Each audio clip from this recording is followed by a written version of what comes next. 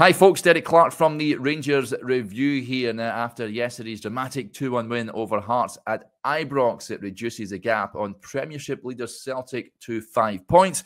Former Rangers skipper Barry Ferguson has urged the Ibrox board to back Philippe Clement in the January transfer window as he looks to bolster his squad for a title bid. And there's one player close to home that he says Rangers should be looking to recruit. He told the Go Radio Football Show, "I know money might be tight because a lot of money was spent in the summer. The new manager coming in, I think they will try to find money from somewhere and bring in maybe 2 or 3 that the manager likes." It freshens the squad up as well. January is a tough window as generally the players you are going for haven't played much football either.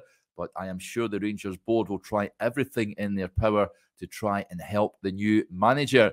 And one player Ferguson believes the club should be looking to sign is Hearts striker and captain Lawrence Shankland. He scored the opener at Ibrox yesterday. He said, "I was so impressed with Lawrence Shankland. Take away his goal, his link-up play, build-up play. I think as he's got older, he's got better. I would be inquiring and asking what is the script? How long has he got left on his contract?